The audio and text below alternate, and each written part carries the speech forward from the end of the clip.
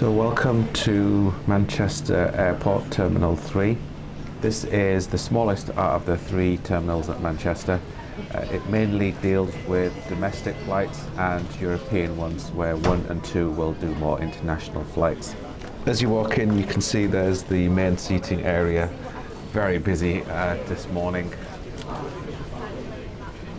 You've got all the usual shops that they have at most British airports. You've got WH Smith's just there, straight ahead. And as you walked in, there was a Currys, I think it's still called Currys, sell electronics and stuff. And then here you've got Boots, which is a pharmacist, and you can get all those. You can get some food as well, sandwiches and things like that. WH Smith's, I think everyone knows, it's more of a stationery, books, magazines. You can always get sandwiches and food. You kind of have to zigzag your way around the seating area to see if you can find somewhere to sit. A lot of people obviously will take up the second seat by putting their bag or coat on there. And then you have a Costa coffee as well. And just to your left here, I think that's part of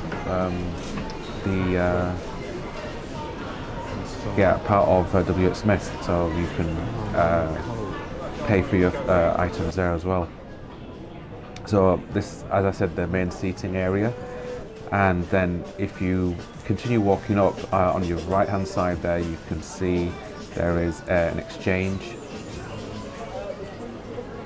If you just go into WH Smith's, you can see water, snacks, food, so on. Overpriced as always at airports. And then there you can see the steps. This is an exchange, money exchange.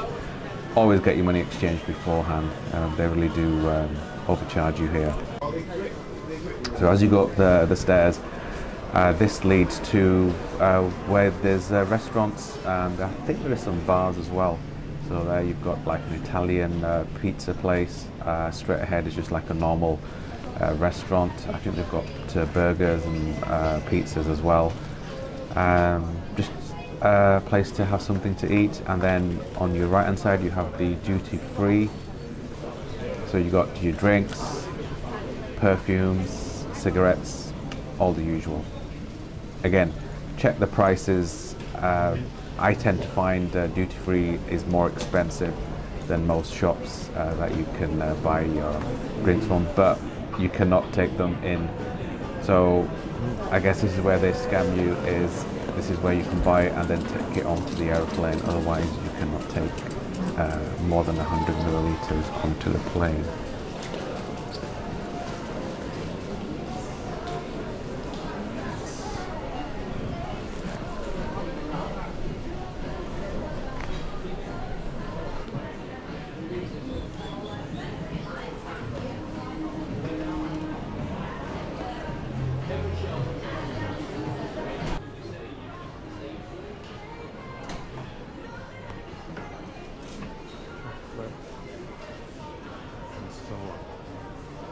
And then just there straight ahead is which leads to the gates. So you got your left, they will go to, I think, up to gate 56, I believe it was, and then onto your right it's 44 to 50.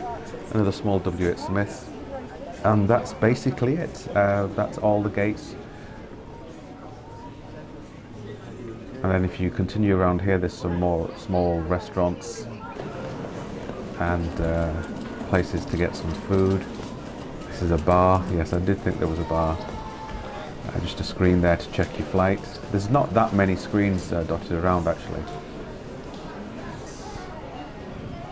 So the bars are on this side of the terminal. But if you wanted somewhere which is a bit more quiet, so as you walk in where the main seating area is, if you go up these stairs, it brings you up to the upper level, which you can tell is incredibly quiet, and there's actually not that many people here. You can see it overlooks, this is where the that main restaurant was. And you can tell it's very quiet. There's loads of seating space here. I don't think a lot of people realise that this space exists.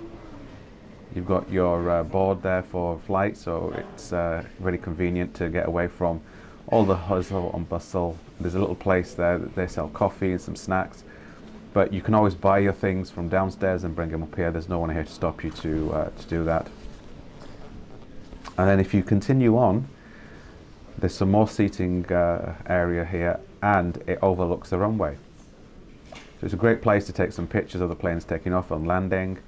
Again, very quiet.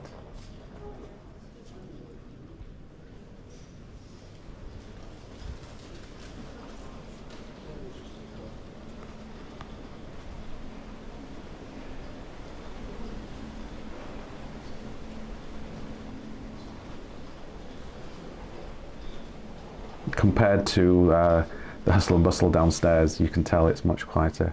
And just across there you have the Escape Lounge. And Terminal 3 only has one lounge now, the other one has closed. So it's the Escape Lounge, which is up here on the upper floor. And so you go up those stairs and you can see where those guys are heading. That's head towards the Escape Lounge.